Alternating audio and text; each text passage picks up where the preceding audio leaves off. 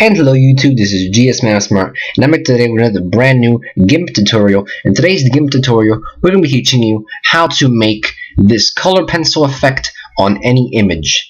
Now if we look at our original image, this is our original image, which is obviously an in-game shot, and we're basically teaching you how to turn this into a color pencil effect right here. Obviously, I did crop this image, which is why it's a different size, which you can do also. You can crop the image as well. And yeah. So let's open up Gimp. I already have Gimp open. And I'm going to be teaching you how to transform a actual real house picture into a color pencil. This is what we're going to use. So first thing you want to do is you want to duplicate your layer 2 times. So have 3 layers of the house open, or whatever your picture is. Before I continue, I want to make you aware that you should have this patterns docklet open. Now, docklet is basically all these different palettes or sections of your Gimp. You want to make sure that you have this patterns docklet open. Now, to open your, this is a default one, so it should already be there, but if it's not there, or if you removed it, you can always go to Windows, go to Dockables Dialogues, and here are all of your docklet dialogues, and you just click patterns and it should be there. So you have this open. Now continuing, you should have your first layer selected, and first thing you want to do is you want to go to filters, we're going to go to blur, we're going to go to Gaussian blur, and this is going to blur your entire image. Make sure you have it at 15. Click OK. As you can see, your image does get a little blurred.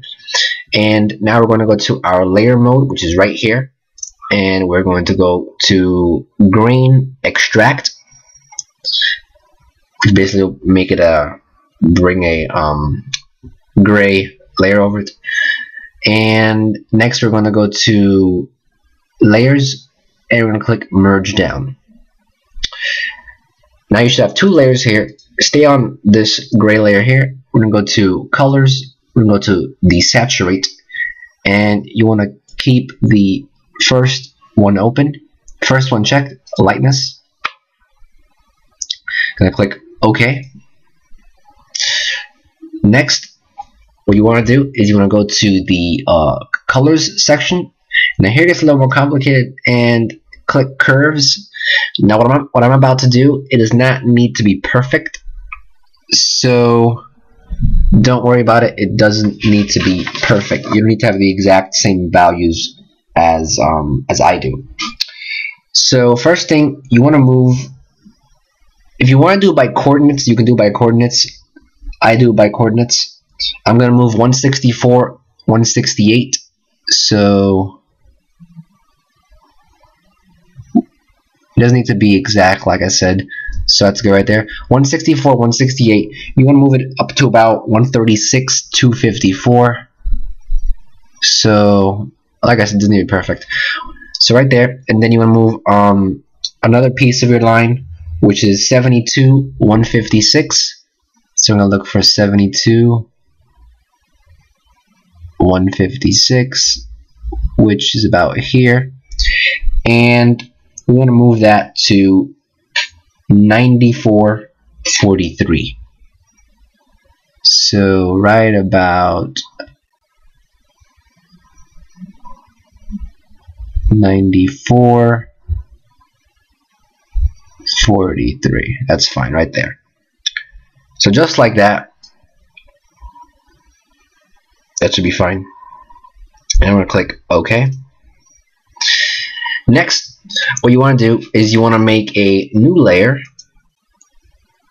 Click OK. And your new layer, you want to grab your paper pattern, which I believe is this. Yes, so it'll be in your patterns section, and it should be this one right here. You want to just drop it over, and after that you want to click this eyeball here to make it disappear.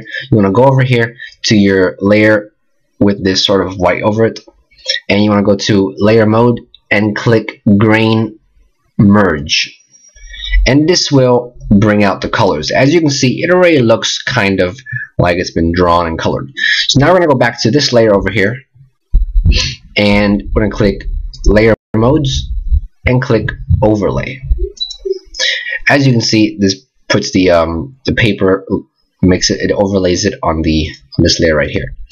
So after that, we are going to go to curves again, colors. Gonna go to curves, and now here you're going to move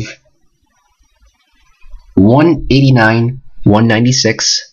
So 189, 196.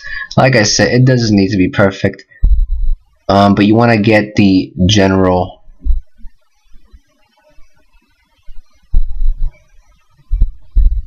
I'll just get this right here, and you're gonna move it to 156, 244. So generally the same place where we had it before. 146, 244. 156, 244. Excuse me. 156, 244 should be about right here. Doesn't be perfect. And you're gonna move one more dot. It's gonna be 85, 158, which is right about here. And you want to move that down to 124, 29, which is right about here. 124, 29, right there. That's good right there. And you can click OK. Now, the next thing you want to do is you want to go to layers and click new from visible, and you want to click filters, blur, Gaussian blur, and put this up to about 20. Click OK, and change the opacity of this image to 47, and that's it. Here is your completed drawn in color pencil image of your house. If we compare this image, where is the house? Here is the house, the original image, and the drawn image.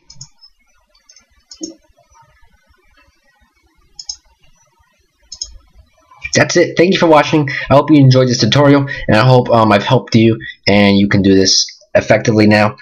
If you like, I have plenty of other video tutorials on Gimp, Adobe After Effects, Audacity, all kinds of software on my channel. I also have plenty of tutorials. You may also subscribe to my channel. If you like this video, go ahead and press like. I really appreciate it. You can comment for any questions, comment for any feedback, and that's basically it. Thank you for watching. This has been GS Smart, and I'll be back sooner than you think. Don't go anywhere.